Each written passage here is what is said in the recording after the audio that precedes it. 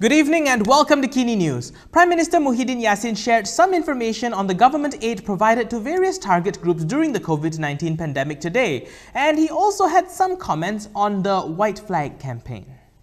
Prime Minister Muhyiddin Yassin had a message for those who have been seeking aid during the COVID-19 pandemic. In a press conference today, he said the government is offering aid to various target groups and distribution will be done fairly. He said the government didn't want a situation where one person gets 10 boxes of supplies while others do not get any. He also addressed the community-based White Flag campaign, which had been providing food and other necessities to people who hung a white flag outside their houses. Tak payah naik bendera putih ke hitam. Nak naik bendera biru tak apa. Maksud saya tadi, kita tahu di mana dan di kementerian dia ada rekod.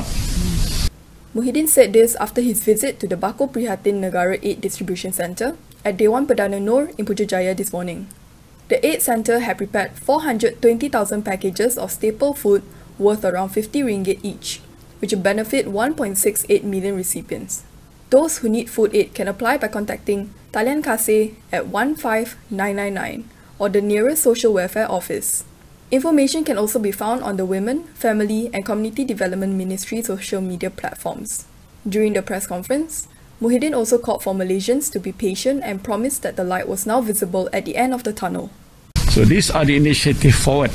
Dan tempoh jangka masa ikut pelan pemulihan itu hanya sehingga akhir tahun. Jadi bersabarlah. Jangan kata kerajaan tak bagi tumpuan. Jangan sekali percaya dengan kempen kerajaan gagal. Minta maaf, saya tak bercakap politik di sini. The Prime Minister also has some good news for those of you who have been fully vaccinated. But before that, being an independent media outlet is unfortunately pretty tough. And we need your help to continue what we're doing. Don't worry, we're not going to ask you to put a flag on your house. Instead, click on the link in the description below to find out how you can help contribute. Now, let's take a look at the news from the Prime Minister. The government is looking at the possibility of relaxing COVID-19 restrictions for individuals who have completed 2 doses of the COVID-19 vaccine. This was announced by Prime Minister Muhyiddin Yassin today. According to Muhyiddin, this could include allowing them to dine in at restaurants and to travel. Mutakhir sekali ialah saya telah minta jawatankuasa pengurusan ni untuk menilai semula bagi mereka-mereka yang telah dapat vaksin 2 suntikan supaya mereka akan diberikan kelonggaran-kelonggaran, ya, sama ada dari segi perjalanan ataupun pergi ke kedai ataupun makan di restoran. Ini petanda supaya kita nak menunjukkan bahawa sementara kita menguruskan COVID, maka kehidupan rakyat mungkin sedikit demi sedikit akan kembali seperti masa-masa yang lepas. Muhyiddin also called for patience as the National Recovery Plan is set to be implemented until the end of the year. He added that the National COVID-19 Immunization Program is running smoothly and there was a light at the end of the tunnel in the ongoing battle against the COVID-19 pandemic. Previously, Khairy Jamaluddin, who is the minister in charge of coordinating the vaccination efforts, said that the government will be coming out with the guidelines for fully vaccinated people next month. After a slow start, Malaysia has ramped up daily vaccinations with around 435,000 doses administered yesterday. Although there was some positive news on the number of COVID-19 vaccines administered up to today, the COVID-19 situation in the country, however, it doesn't look so good. Malaysia saw a record high of new COVID-19 cases today for the 3rd consecutive day. The Health Ministry reported 13,215 new COVID-19 cases, with the Klang Valley recording over half of the cases.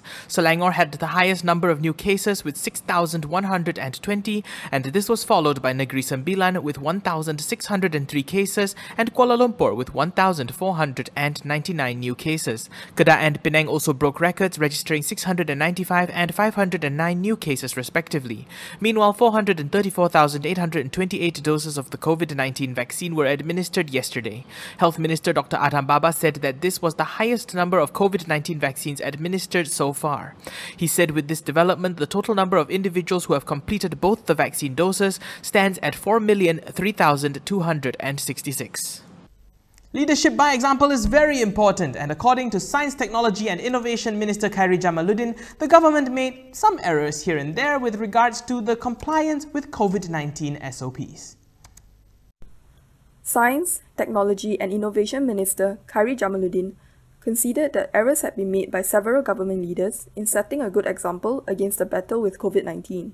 In an interview with Australian-based Sydney Morning Herald and The Age, the minister in charge of vaccination efforts in the country acknowledged that some government ministers have been flouting the Standard Operating Procedures, or SOPs, which had damaged the credibility of the lockdown. In said interview, it was noted that Khairy said, "Leadership by example is very important, and I think on that score, we have made some errors there." Among the leaders that have been caught violating the COVID-19 SOP recently include Federal Territories Minister Anwar Musa, Minister in the Prime Minister's Department Mustafa Muhammad, and Dewan Rakyat Deputy Speaker Rashid Hasnun. Khairy added that it was getting harder for the people to comply with the SOP due to fatigue.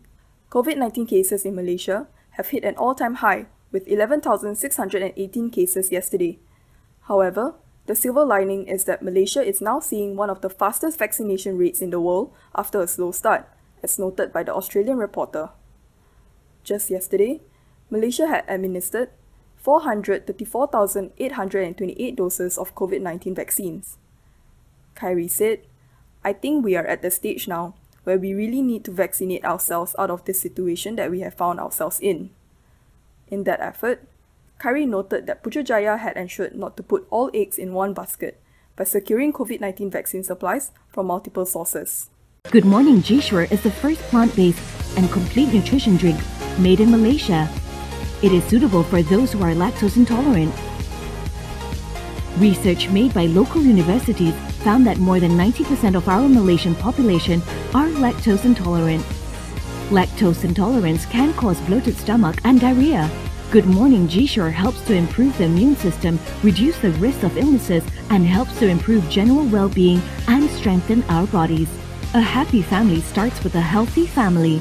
I'm still active, healthy, and going strong at the age of 52. It has to be Good Morning G-Sure.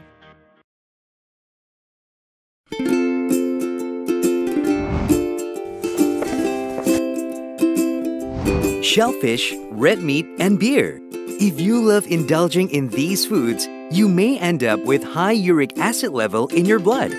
These foods consist high level of purine, a substance that will eventually break down into uric acid and be excreted through our urine. It is recommended that the amount of dietary purines should be kept between 600 to 1,000 milligrams per day.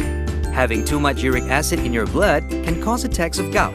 It can also cause kidney stones and blockage in the kidney. The crystallization of the excessive uric acid in your blood can be eased by reducing purine-rich food to only 100 to 150 milligrams daily, maintaining a healthy lifestyle, and consuming urinary alkalinizer like Ural. It consists of sodium bicarbonate, citric acid, and sodium citrate that increases the urinary pH and solubility of uric acid to prevent crystallization. Best of all, it's lemon-flavored and sugar-free. Ural, effective urinary alkalinizer. Neutralize your uric acid problem now.